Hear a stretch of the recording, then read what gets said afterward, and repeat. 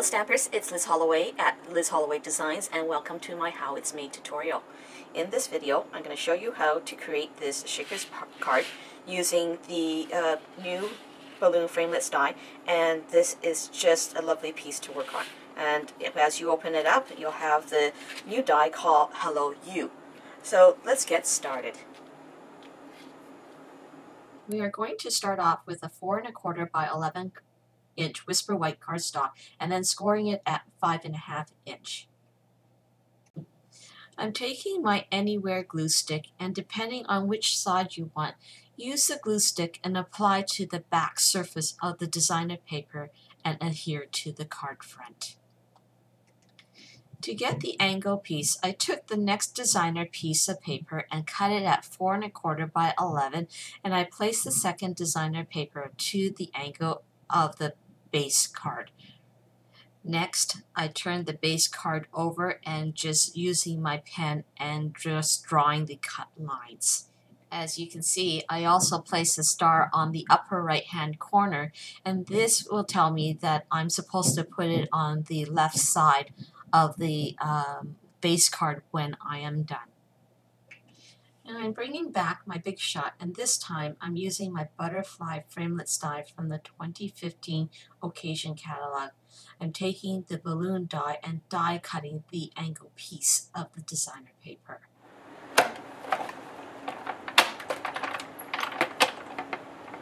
Once this is cut, you want to keep this piece. The next thing you want to do is line up the angled designer paper that you just cut onto the base card and then gluing the back side of the balloon.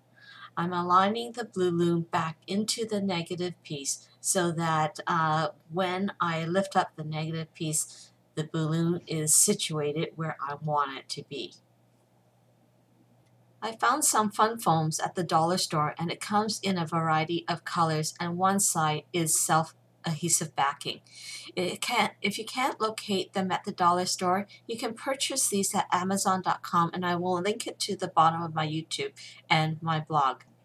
I cut 2 3x3 squares, and why I did this is because the foam is only 1/16 inch thickness, and I want to make sure whatever shaker cards or shaker accessories I put in, that there is enough depth to move in. So I stacked these squares together and laid the balloon die onto the foam, and then what you'll need to do is cut through these 2 layers by cranking through the Big Shot several times. The Big Shot will condense the foam down, but it will return to its original height after a couple of seconds. Once you've gone through the Big Shot, you can keep the positive balloon piece for later use.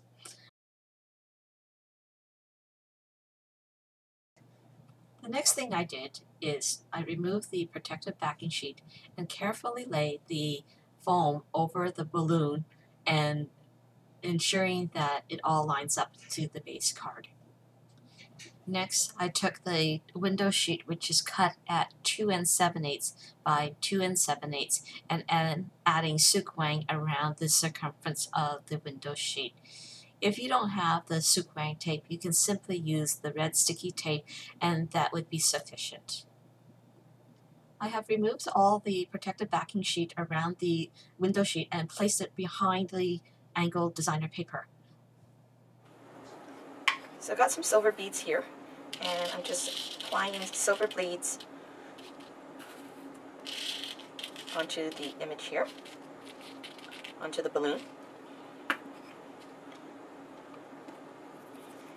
And I'm also going to add the sukwang tape onto the foam.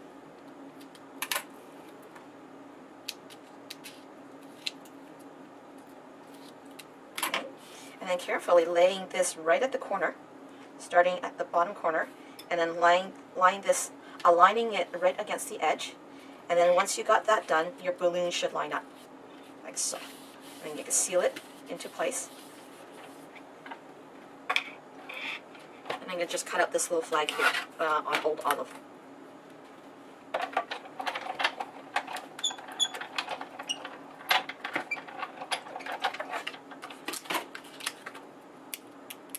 And I'm using this as my little flaggy thing.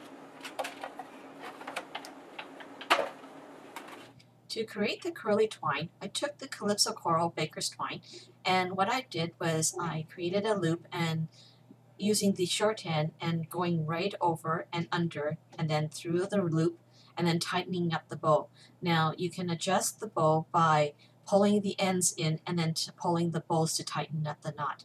Here I got about maybe 3/4 of an inch, and that's probably the smallest I would go. Here I'm taking Crystal Effect and adding it to my craft mat and then tapping the bottle down and then squeezing the excess out. And this way it will prevent your Crystal Effect from clogging up the nozzle. The next step is I took my fingers and I ran the Crystal Effect right through in between the baker's twine just to make sure that I got enough glue on the twine, and basically it's to stiffen up the twine as well as to create the loops. So here what I'm doing is now creating the loop. Okay, and then at this point you can add it onto your paper. Now be careful where you're adding your card, just because there's glue right here, and so here I'm adding more Crystal Effect and then I'm adding it right onto my card.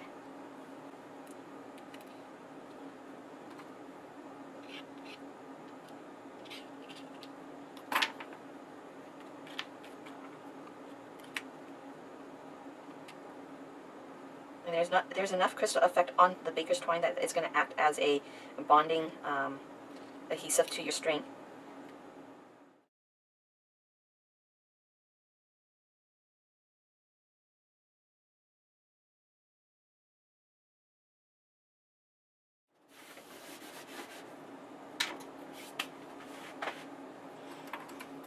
And then I'm removing the baker's twine, and this one I'm shortening it up a little bit.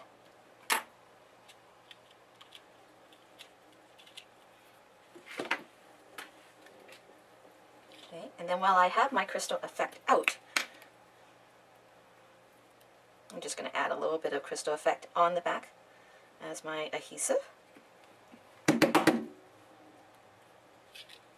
And then tucking that little tail underneath, holding that into place. And then with the buttons,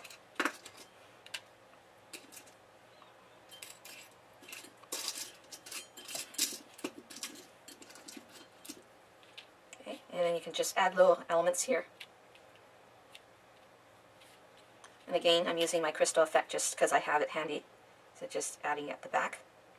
And the Crystal Effect is quite strong as a gluing mechanism, and I quite often use the Crystal Effect for gluing anything that's 3D.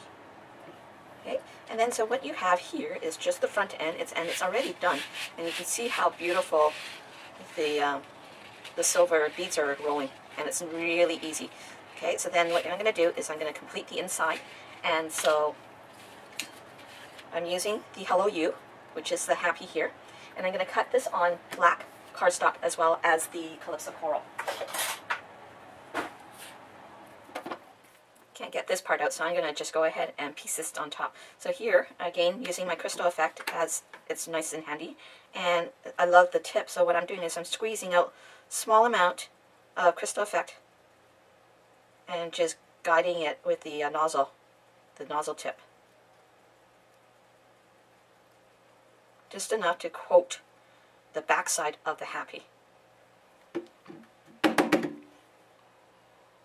then laying this, offsetting the happy so it gives it a little bit of a shadow effect. And then bringing back my card. So I'm going to open this up and then adding happy about 3/4 down. And then just using your fingers to push. Okay, and then here I'm taking my remnant Old Olive, and I am using the Amazing Birthday for You, and I'm using this set called Happy Happy Birthday to You. But I don't want the happy happy happy, all I want is the birthday to you.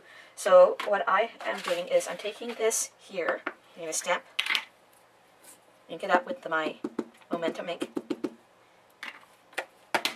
and then stamping it right onto the card. So again, I don't want the happy birthday to you, so now I'm going to just go ahead and trim off the happy.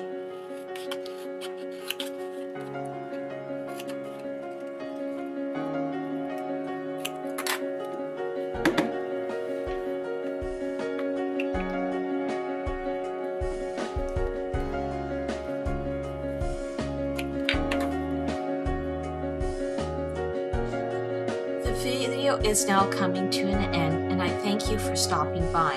A list of supplies can be found at my blog at stampersplus.com, and I'll put a link at the bottom of my YouTube. So I hope you enjoyed this, and please be sure to give me a thumbs up, and I'll talk to you soon. Bye for now.